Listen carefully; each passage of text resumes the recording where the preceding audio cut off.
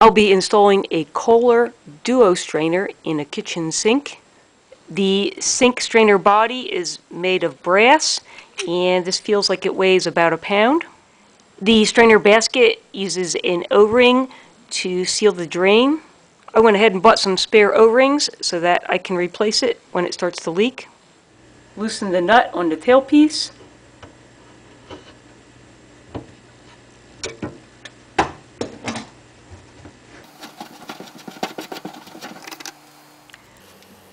If there's enough room to work, just swing the trap out of the way. Remove the lock nut from the strainer body. This strainer's only been installed for less than 2 years. I didn't like the basket strainer, and it's already starting to rust. So when you're trying to remove yours, likely it's not going to go easy like this. I do have some tips and tricks on how to remove stuck sink drains. Click on the channel name and look for the playlist that says Kitchen Sink Repairs.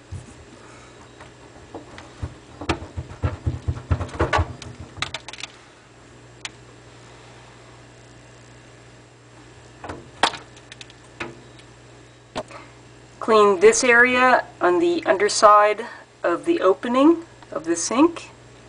Remove any old putty from this side of the sink.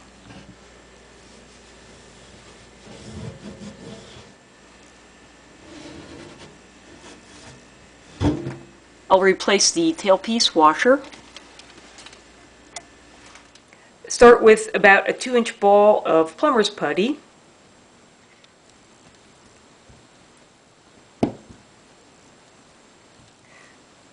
And roll it into a rope.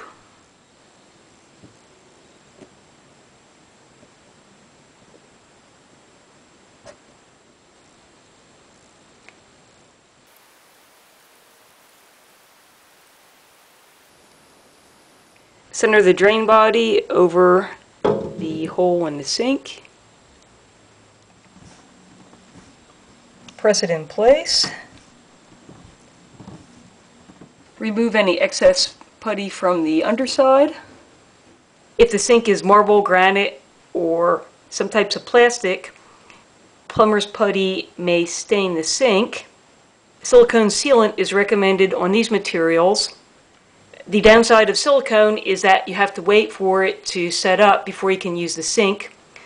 Plumber's putty doesn't require any setup time. I've wrapped the threads of the screws with some plumber's tape. I think that it may make it easier for the person that has to remove this in years to come. I've installed the screws so that they're just flush with the threaded ring.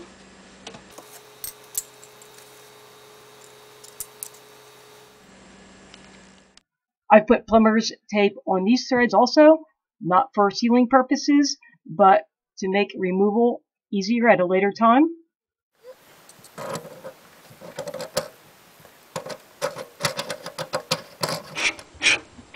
Hand tighten the lock nut, washer, and gasket.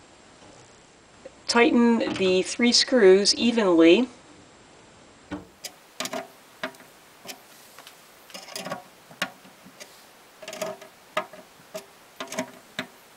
You don't have to make these super tight. Turn them until you just start to feel a little more resistance, because all you need to do is compress the rubber gasket against the bottom of the sink, and to push out any extra putty between the sink and the strainer.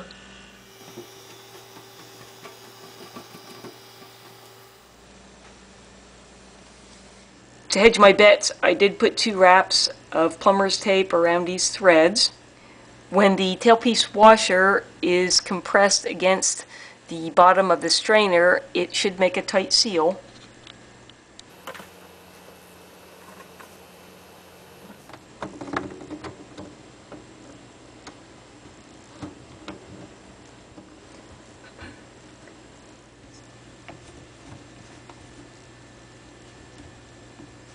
If I have any leaks, I can tighten the connections down with a wrench a little bit.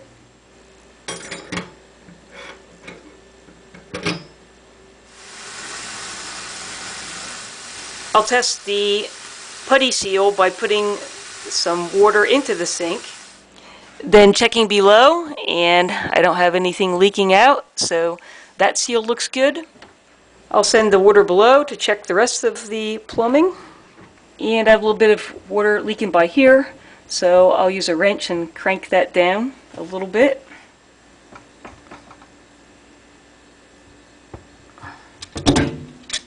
And it passed the second test. That's how you install a Kohler Duostrainer. I hope you found this video helpful. A thumbs up is always appreciated. Click on the channel name, Know How Now, to find other videos. And thanks for watching.